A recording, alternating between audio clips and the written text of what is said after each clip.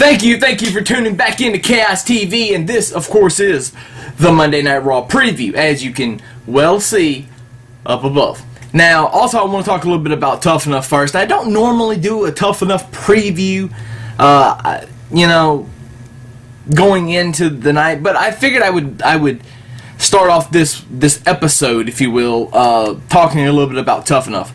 I got kind of excited last week when I saw that James Roday from Psych is going to be on there. I don't know exactly what he's going to be doing. I heard a rumor that Stone Cold had taped an episode of Psych that's is going to tape an episode of Psych that's going to be this fall. I hope so. I really love Psych. Psych's one of my favorite TV shows. USA always does a great job with all of their original programming that they've been doing, especially the last couple of years. But Psych is probably one of my top shows, right up under NBC's Chuck. So, and The Rock's going to be on, so, you know, pardon the pun, but chaos is going to ensue. As far as I saw a couple of previews, and it's going to be very entertaining. I don't know what the message or philosophy of the week is going to be, but I'm sure I'll get to that in the review video, for Tough Enough. So be on the lookout for that. I'll probably get that up Tuesday.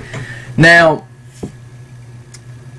I just want to say, I've heard rumors, and like I said in my last video, I heard rumors that there's going to be a Savage video package tonight. I hope that there is, and I hope that WWE does this right and gives, you know, like a minute and a half, 2 minute kind of thing over Savage, and I hope they do like a 10-bell salute. I would love to see a 10-bell salute. I don't think it's going to happen.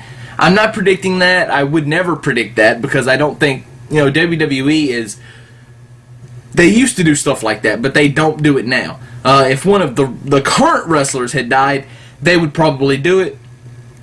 I just don't see it happening this time. Now, I got to give props to CM Punk and Wade Barrett paying homage last night with a couple of elbow drops. One hit, one didn't. But anyway, let's talk a little bit about Bret Hart. Now, Bret Hart, there's rumors that he's going to be at Raw tonight. Now, I don't know what this is going to entail, what he's going to be doing. Maybe coming out, congratulating Jerry Lawler.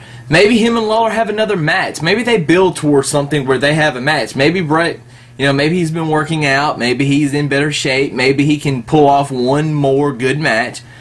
That would be nice to see. And just one. I don't want to see him come back and do 4 or 5 or 6. I'd like to see him and Lawler do one more match at like SummerSlam. And, you know, have a really good, decent match. I just don't see it happening. If they do have a match, it probably won't live up to expectations. So, but that's kind of where I'm standing right now. So, John Cena is still the champion, unfortunately, and he's probably going to be for a while. But I did hear a rumor this morning that CM Punk is going to be the next guy in line for the title. And I know there's been a lot of rumors about not Wade Barrett, but Alberto Del Rio. But I love Alberto, but you know, CM Punk and John Cena, they need to finish what they started because they never really finished the feud that they started. And I hope to see a CM Punk John Cena feud. I think going into SummerSlam is going to be very, very nice. I would rather see Alberto win the Money in the Bank.